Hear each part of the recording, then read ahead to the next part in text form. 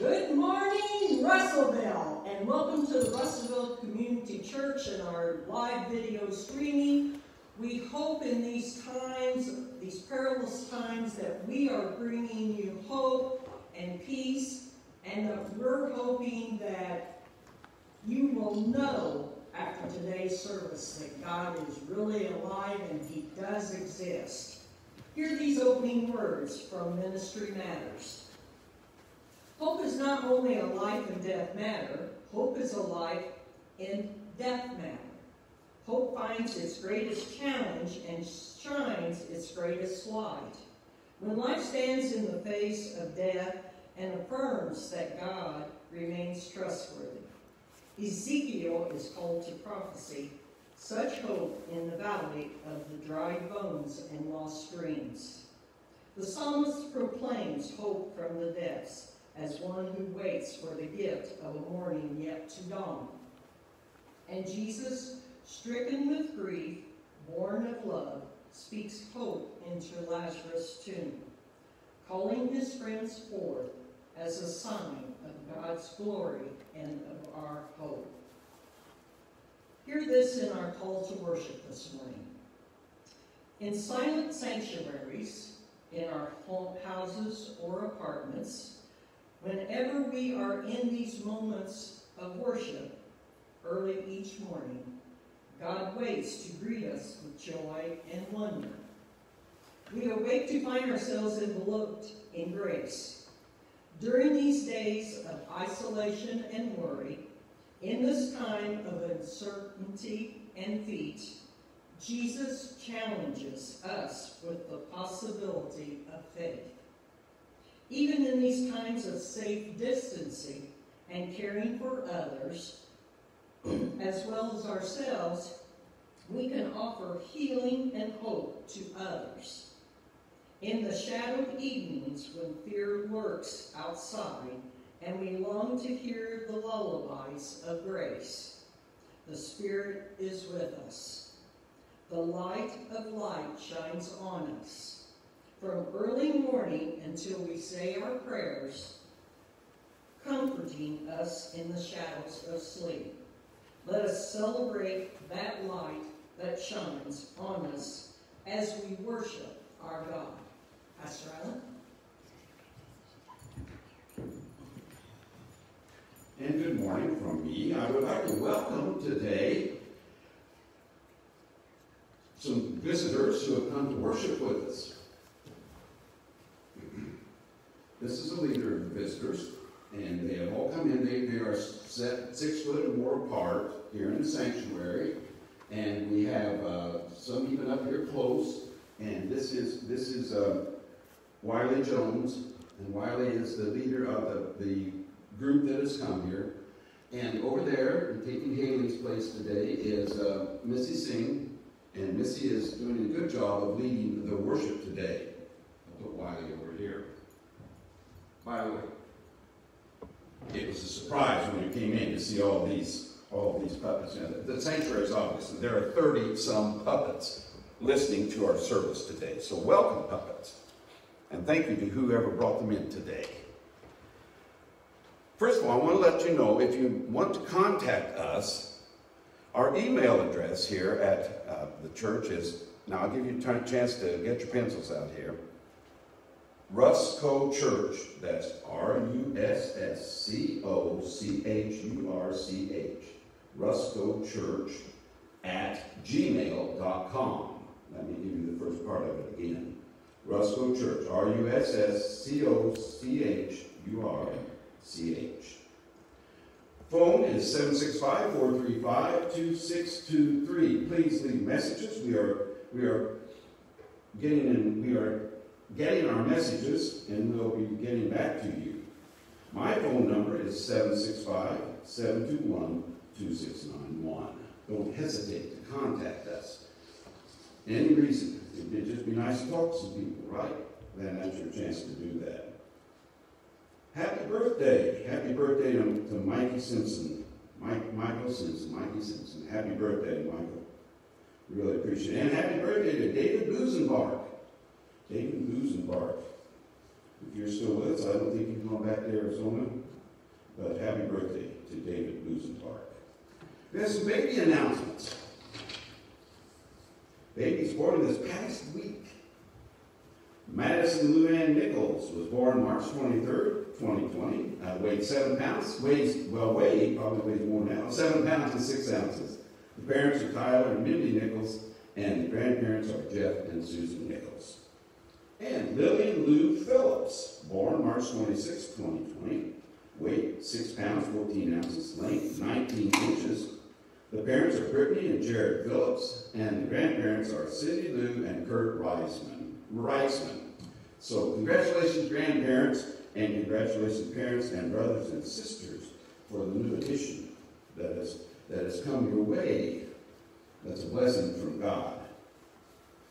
We don't really have prayer concerns as such written here, but obviously we want to send out prayers to those who are living, those who are alone and may be frightened and scared, and don't hesitate to call someone if you need groceries or you need something to get you through the time. And don't forget prayer too, because God will be there. We do have one.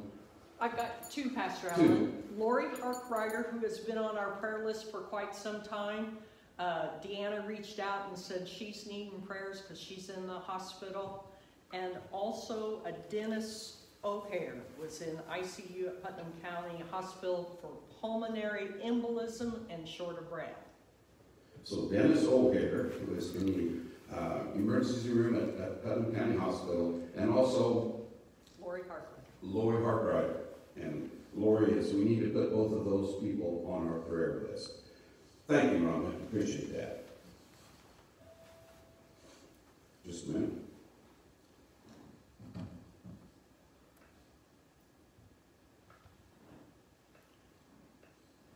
Make sure we don't have another announcement. Okay. Don't have any anniversaries, but baby announcements, and so we have uplifting news, and then we have news of prayers that we need to be sending out to Lori and Dennis. So let us pray. One thing we know, listener to our hearts, you are the one who journeys with us in these days of confusion and who waits for us at our final destination. One thing we know, healer of our lives, when we find ourselves in valleys veiled in shadows, you are walking alongside us, even though we may never notice. One thing we knew, and one thing we know, comfort of our souls. When we are weakened by the burdens of our lives, when fears disrupt our lives, you come to us to rest your strengthening peace upon us. And one thing we know, God in community, holy and one, once we could not see you in every moment, but now our eyes are opened wide. And so we pray together that prayer that you gave to your Son, praying, Our Father, who art in heaven, hallowed be thy name. Thy kingdom come, thy will be done, on earth as it is in heaven. Give us this day our daily bread, and forgive us our trespasses, as we forgive those who trespass against us. And lead us not into temptation, but deliver us from evil. For thine is the kingdom, and the power, and the glory, forever. Amen. One other announcement. We will have Maundy Thursday service live, and also Good Friday service live. And so you'll want to, not live, I'm sorry, it's not live. It will be recorded. So you will want to, if you are interested, there will be a special Reader's Theater production put on then, and you may want to, we'll let you know a little more about it next Sunday.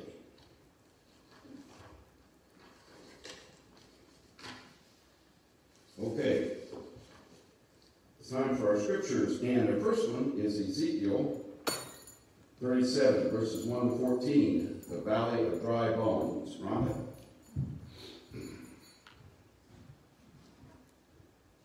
We don't want you to get out of the habit of using those Bibles, so make sure you get those out. And I'm going to be reading from Ezekiel 37, and Pastor Allen will read John 11. But here's these words. Where we are not able to worship together as a body, you might feel like you are a part of the dead bones in the valley. As you listen to the words in the scripture this morning, you can have a hope that we are united in the Holy Spirit. God commanded Ezekiel to prophesy to the wind and told him what to say. In the Hebrew language, the word ruach means wind, breath, or spirit. Jesus made use of this when he spoke to Nicodemus about the blowing of the wind and the new birth through the Spirit in John chapter 3, verses 5 to 8. Just like God created Adam in 2 steps in Genesis 2:7, at his creation, Adam was complete physically, but he had not life until the breath of God was breathed into him. When Ezekiel spoke the breath of God, or spoke the living word of God, the breath from God entered the dead bodies, and they lived and stood to their feet.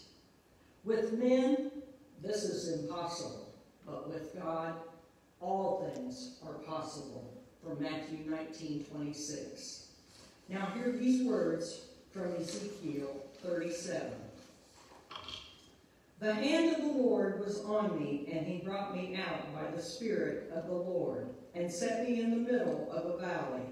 It was full of bones. He led me back and forth among them, and I saw a great many bones on the floor of the valley. Bones that were very dry. He asked me, Son of man, can these bones live? I said, Sovereign Lord, you alone know.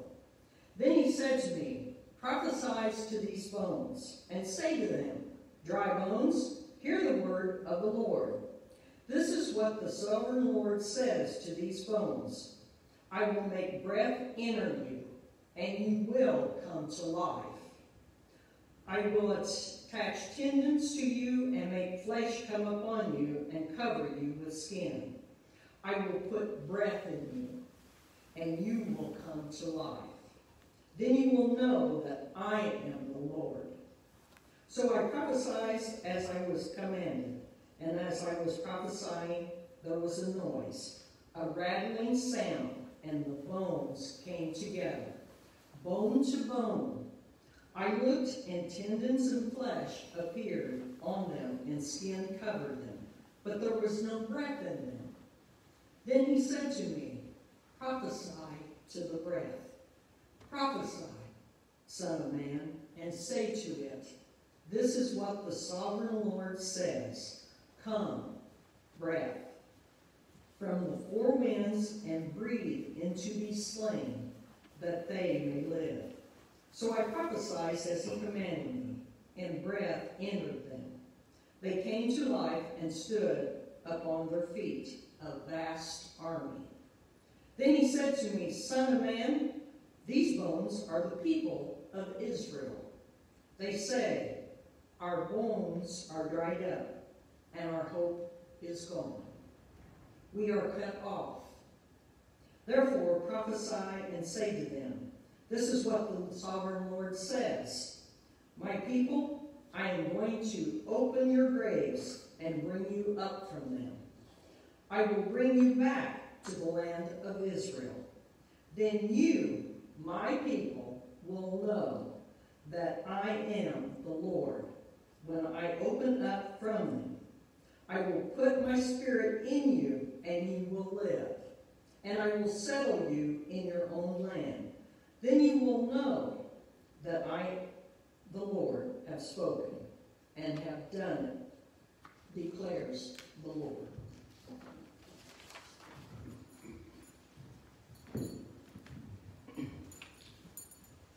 Thank you, Rhonda. The text of our message today is John 11, verses 1 to 45. It has to do with the death and rising of Lazarus. Now, a man named Lazarus was sick. He was from Bethany, the village of Mary and her sister Martha. This Mary, whose brother Lazarus now lay sick, was the same one who poured perfume on the Lord and wiped his feet with her hair. So the sisters sent word to Jesus, Lord, the one you love is sick. When he heard this, Jesus said, "This sickness will not end in death. No, it is for God's glory, so that God's Son may be glorified through it." Now Jesus loved Martha and her sister and Lazarus. So when he heard that Lazarus was sick, he stayed where he was 2 more days. And then he said to his disciples, "Let us go back to Judea." "But Rabbi," they said, "a short while ago the Jews there tried to stone you, and yet you're going back?" Jesus answered, "Are there not 12 hours of daylight? Anyone who walks in the daytime will not stumble, for they see by this world's light.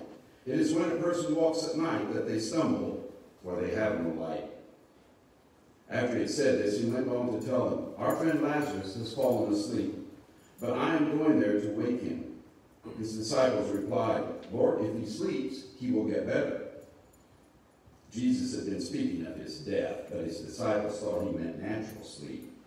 So then he told them plainly, "Lazarus is dead, and for your sake I am glad I was not there, so that you may believe. But let us go to him." Then Thomas, also known as Didymus, said to the rest of the disciples, "Let us also go, that we may die with him." On his arrival, Jesus found that Lazarus had already been in the tomb for 4 days. Now Bethany was less than 2 miles from Jerusalem, and many Jews had come to Martha and Mary to comfort them in the loss of their brother. When Martha heard that Jesus was coming, she went out to meet him, but Mary stayed at home.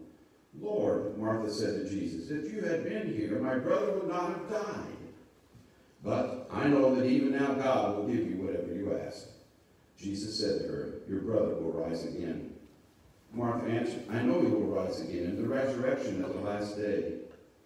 Jesus said to her, "I am the resurrection and the life. The one who believes in me will live even though they die, and whoever lives by believing in me will never die. Do you believe this?" "Yes, Lord," she replied. "I believe that you are the Messiah, the Son of God, who has come into the world." After she said this, she went back and called her sister Mary aside. "The teacher is here," she said, "and is asking for you." When Mary heard this, she got up quickly and went to him. Now Jesus had not yet entered the village, but was still at the place where Martha had met him. When the Jews who had been with Mary in the house comforting her noticed how quickly she got up and went out, they followed her, supposing that she was going to the tomb to mourn there. When Mary reached the place where Jesus was and saw him, she fell at his feet and said, "Lord, if you had been here, my brother would not have died." When Jesus saw her weeping, and the Jews who had come along with her also weeping, he was deeply moved in spirit and troubled. "Where have you laid him?" he asked. "Come and see, Lord," they replied. Jesus wept. Then the Jews said, "See how he loved him?" But some of them said, "Could not he who opened the eyes of the blind man and kept this man from dying?" Jesus, once more deeply moved, came to the tomb. It was a cave with a stone laid across the entrance. "Take away the stone," he said. "But Lord," said Martha, the sister of the dead man, "by this time there's a bad odor, for he has been there 4 days." Then Jesus said, "Did I not tell you that if you believe, you will see the glory of God?" So they took away the stone. Then Jesus looked up and said, "Father, I thank you that you have heard me. I knew that you always hear me, but I said this for the benefit of the people standing here, that they may believe that you sent me." When he had said this, Jesus called in a loud voice, "Lazarus, come out." The dead man came out, his hands and feet wrapped with strips of linen and a cloth around his face. Jesus said to them, "Take off the grave clothes and let him go." Therefore, many of the Jews who had come to visit Mary had seen what Jesus did and believed in him. Well, good morning to any kids that are listening today. And you have heard 3 or 4 stories in the past weeks, very important stories leading up to Easter. And I want you to realize that Easter is going to be different this year. There's probably not going to be an Easter egg hunt. We're not going to have any big Easter service here at church, probably. And so it's going to be different. But that doesn't mean that you still can't enjoy the time that you have at home during this break, we'll call it. First of all, e-learning. Work on it. Get it done each day that's assigned to you. And then secondly, with your parents' permission, or whoever's watching you, Go out and play a little bit in your own yard. Get some fresh air out there. We all like to see kids playing outside. And I know you can't do some of the things you've done before, but at least get outside and enjoy the weather. I think the weather Tuesday is going to be kind of yucky, but Monday, Wednesday, Thursday, Friday, I think going to be pretty good this next week. So we want to make sure you get out there. And by all means, obey your parents, whoever's watching you. This is a tough time. This is a tense time. And parents want to make sure that you are safe. So please, obey them. I have a joke today from Michaela. Here's Michaela's joke. Why don't you write with a broken pencil? Why don't you write with a broken pencil? Well, it'd be pointless.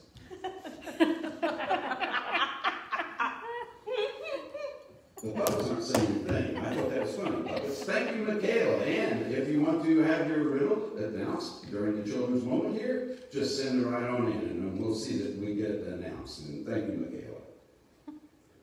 Let me pray for you. Oh, Lord, be with these children, our friends, the ones who come to church, and the ones who are out in our community. Be with them and help guide them through this time. And let them know that you are there with them, and you are there with their parents. Keep them safe and keep them healthy. In Jesus' name we pray. Amen. All right. Come on up, Ron. Now we're going to have, this is going to be an interview. Lazarus, that's me, is going to be interviewed by, who are you? I'm just your interviewer. I'm sure it's somebody famous. No, not today. Not today. All right, this is Burrell Macy from WBTS. And she's going to be interviewing you today. Seriously, this is a Reader's Theater, and listen to this interview. I think that this is a very interesting way, I think, of presenting this. I did not write this. I could not find the source, so I apologize for that. But I'm going to be interviewed by Burrell Macy. Today we have a very special guest. This guest has experienced what very few people have ever experienced.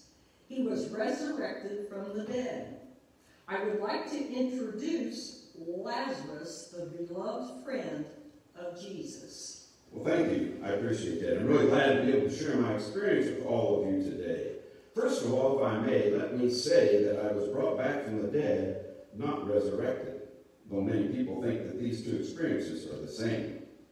I didn't realize there was a difference. Oh, yes. You see, I was actually resuscitated and raised from the dead.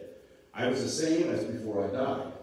A person who experiences resurrection, on the other hand, no longer has the human limitations that they had before they died. Someone who is resurrected will never experience death again. I, on the other hand, will die again. Well, thank you for clarifying those terms. Now, tell us about your relationship with Jesus. Jesus was a very good friend of our family. My two sisters, Martha and Mary, and I. I would say he was my best friend.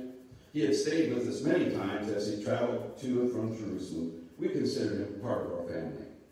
Is that why your sister sent a message to him asking him to come because you were ill? My sisters needed Jesus to be with them, particularly because they had seen him heal others.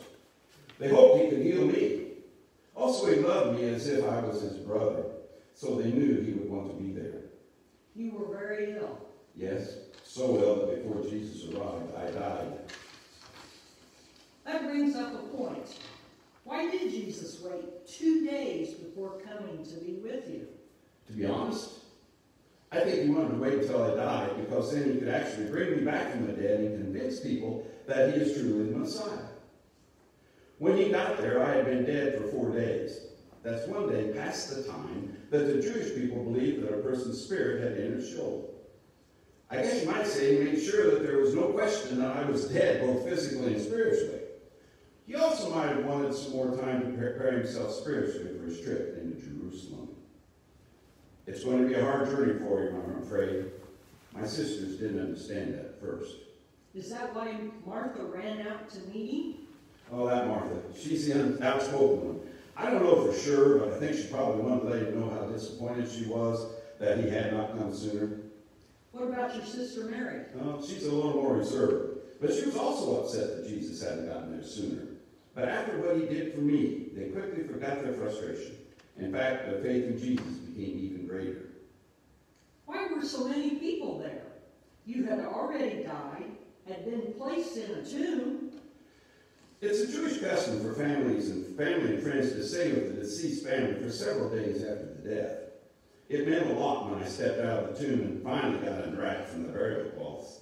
To see, yes, they were tight. To see all those friends standing there. But my biggest thrill was seeing Jesus standing there with tears in his eyes and holding his arms out to me. Let's talk about those tears. Why do you think he was crying? Well, you know, when you're in the presence of death and all the mourning, it's not easy to keep from feeling the sadness that's all around you. He also saw Mary's tears, and he could no longer hold back his grief in losing a friend. He could have been sad to see that the death still had such a hold on people, so much so that it affected their faith. You know, come to think of it, I think that was the first time I'd ever seen him cry. Yes, I believe it was. In your own words, tell us who Jesus is. I believe that Jesus is the Christ, the Son of God, who has come into the world. That was the very same statement that your sister made to Jesus. I know. I think she's the first follower of Jesus to make that statement. Even without knowing that she said the same thing, I would still tell you that Jesus is the Messiah. We heard that not everyone who was there when Jesus performed the miracle was excited to see you come forth from the tomb. Well, some of the people there went to tell the Pharisees about what had happened. Why did they do that? Well, the Pharisees had been really upset with Jesus because of the healings and miracles he's performed. Also, some of them consider his teachings as blasphemy. I'm afraid what they will do to him if they ever are able to capture him. Lazarus, did you realize that the temple officials have issued a death warrant for you?